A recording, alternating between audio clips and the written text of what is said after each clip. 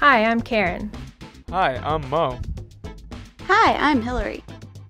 Hi, I'm Peter. Hi, I'm Tunon. Our NASA-developed team at the University of Georgia partnered with Disney's Animal Kingdom and Proyecto Titi to help them protect a critically endangered primate. Meet the cotton-top tamarin. They are small monkeys that live in northwestern Colombia and South America. Known for their big fluffy white hairdos, cotton-tops love spending time in trees, feeding on fruits, insects, nectar, and flowers.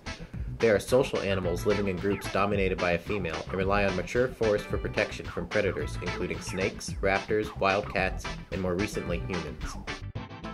Cotton-tops have been losing habitat for the past few decades as forested lands have been cleared and converted for agriculture and cattle ranches.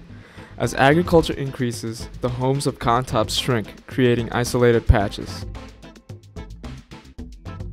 With these islands of habitat, tamarins cannot easily cross to new areas, reducing genetic diversity and increasing competition for food with non-native species.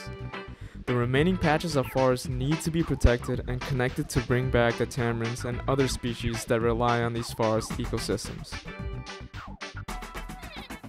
Orbiting around our planet, NASA's Earth-observing satellites like Landsat 8 can image the Earth's surface from space, allowing us to monitor the effects we have on our planet. And that's Andromeda! The Landsat imagery helps us to model priority areas for conservation.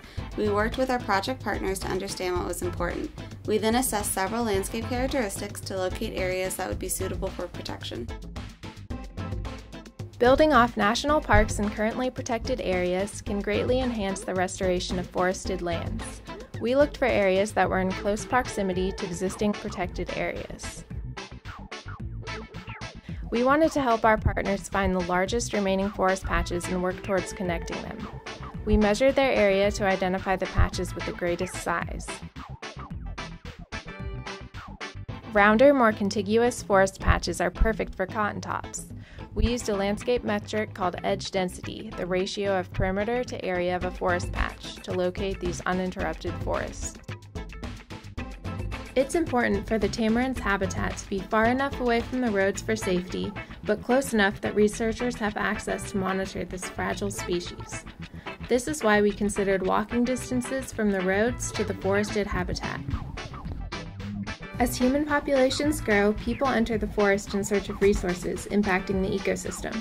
We measured distances to cities and towns to ensure the impacts from these developing areas were minimized. The results will assist our project partners in selecting land for purchase and protection. Our project is tied to a larger collaborative effort that addresses the conservation needs of the animals and the local community.